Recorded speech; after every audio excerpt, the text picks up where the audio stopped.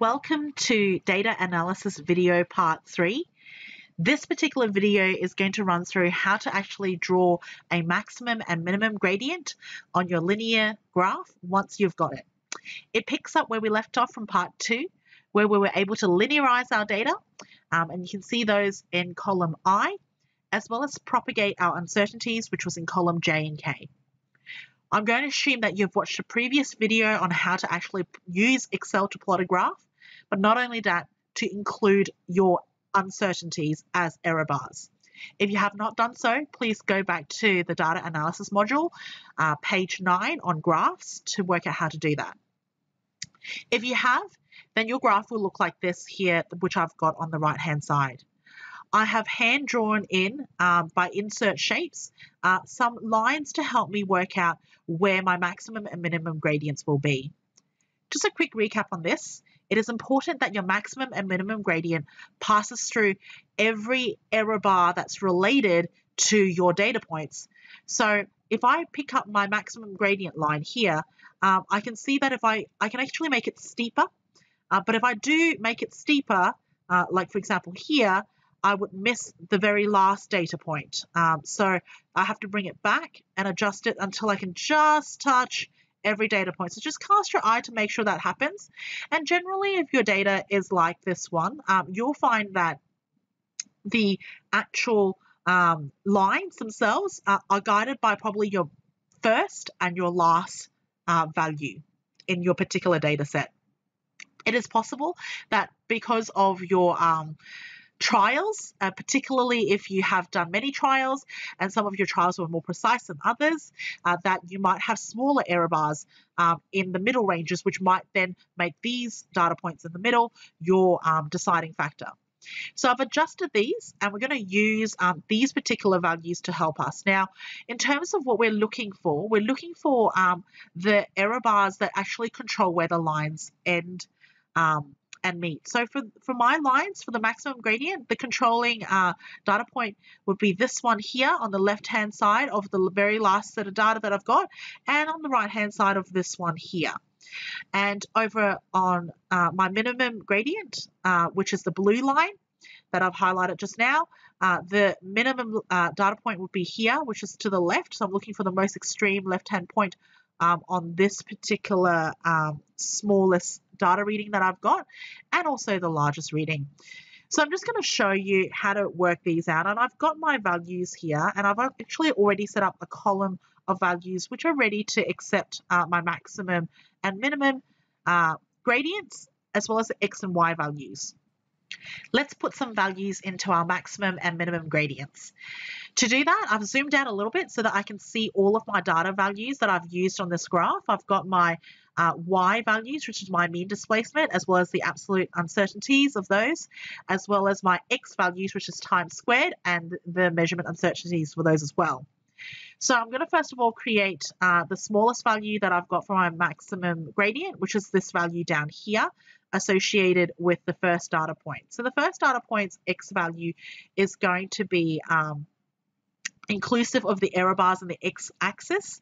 So I'll need the time value for the smallest time that I've got, which is I4, plus the absolute uncertainties that I've got for this particular quantity, which is time squared. So I've got that here, and I press enter. So that gives me my X values. Now for my Y values, for that particular same data point, so 1.4, the Y values have not changed. So I did not include the vertical error bars in those values. So that would just equal to 4.9. So that's the first data point for the orange line here. I now need to include the second data point for the orange line, which are my limiting points. And so up here, my Y values also do not change since I did not include the Y-axis error bars. And so the Y value for my largest value is just going to be 78.4, but my X values are going to be much smaller than the original, which the original being 16 minus my measurement uncertainty, so that's 2. And so I've now got my values for these points. To check that they're actually correct, I've zoomed out so that you can see all the data values on the left-hand side. I'm just going to zoom back in because I'm going to show you what it looks like when it actually appears on the graph. So I've got my values. How do I put it on a graph? Click on the graph that you've chosen, go to Design, and what you want to do is you want to go to Select Data. You literally want to tell Excel that you want to plot an additional set of data on here. And so I'm going to go to Add, and I'm going to call it originally Maximum Gradient. It's important to use this particular term because when we look for it later on to do some editing, we'll be able to find the name. The X values are going to come from these values here, which I've just calculated, and the Y values are going to come from here, which I've just put in. If you now click OK and OK again, you should now see those points appearing on your graph, and I've picked the right points, and you know they're at the right points because they meet the orange line. You will now need to repeat this for the minimum gradient value as well. I've now done exactly the same thing to calculate my minimum gradient values. I'm just going to re-show you how to add these onto the graph. So click on the graph, go to Design, go to Select Data, and this time you want to add in your minimum gradient. And you want to type that name in, and you want to tell it the X value, which are these ones, and the Y values. And this is one way where you can visually check that you've done this correctly. Click OK, OK again, and now it shows up as gray dots. So these dots are now correct, and I can actually get rid of these lines that I've actually physically drawn in, which is actually not trend lines, so I can get rid of these. And what I can do is I can now put in some trend lines that will have an equation value associated with them. So one way to do that is to just click on the data points that you've got, and you want to go to Insert or Add Chart Elements, and you want to tell it to add in a trend line. But we don't just want it to add a trend line, we also want to actually have the option of adding everything else related to the trend line, which is like things like equations. So I want to click more options, go to Linear over here on the right, and I want to put an equation on the graph as well as set an R-squared value so you can see that particular value. It fits beautifully. For the moment, I'll just leave both of those there.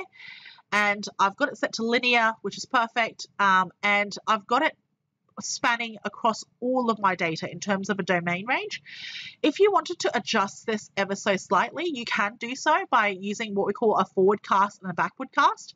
So if you wanted to let's say bring it all the way backwards to indicate the y-intercept on the graph, you can actually get Excel to do this by casting it backwards. So a rough estimate is to tell it how far to go back. So the backward casting is really about the distance that it needs to move in the x-axis.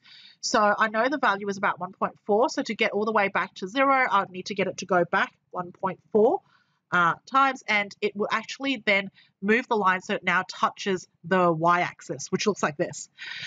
You can also extend it forward if you want to extrapolate ahead as well by using a forward casting method.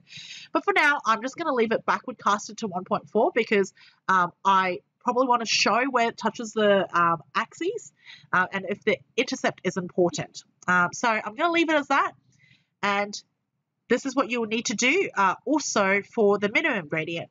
But before we go off and start to do that, I'm just going to make this equation much larger. So I've just highlighted the box that has the equation in it. I'm going to make it much larger, and I'm going to try to color code these so that it's easier for me to know that it is referring to the maximum gradient. So I'm going to use an orange fill on this, just a really light orange color on the back so that I can get that to indicate that that relates to this.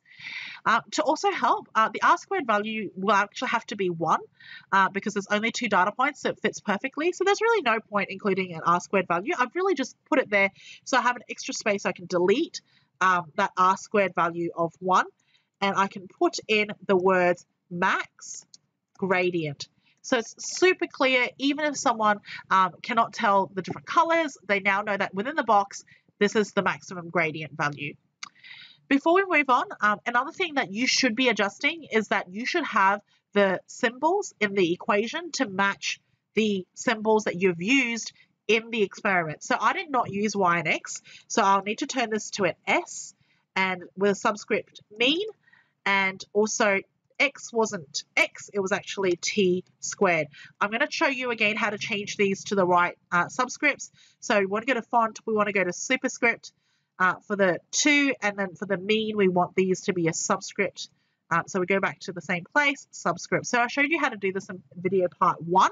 So if you want to see that again, please go back to part 1 of the data analysis video.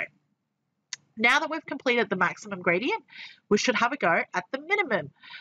If you click on the minimum gradient, it should pop up, but let's say that you had trouble clicking on a particular data set, or you were just trying to click on your graph, but your error bars are so small that you are actually not clicking on the right things. What can you do? On the right-hand side, there's a really helpful window that pops up. What you want to do is you want to go to the drop-down menu, and you should be able to find your series. So for me, I want to do everything to do with the minimum gradient. Since I named it properly, you'll be able to find the series minimum gradient. If you click on minimum gradient, it will take you, and it'll actually highlight now on the graph, you can see it, those data points. So the next thing we want to do is we want to actually add a trend line. So now you can add the chart element, add a trend line, and it's only going to do it for those. And I'm going to use the more options instead of just clicking on a linear trend line. I'm going to set the equation and the y into an r squared value on the chart. I am actually going to also backward cast this one as well.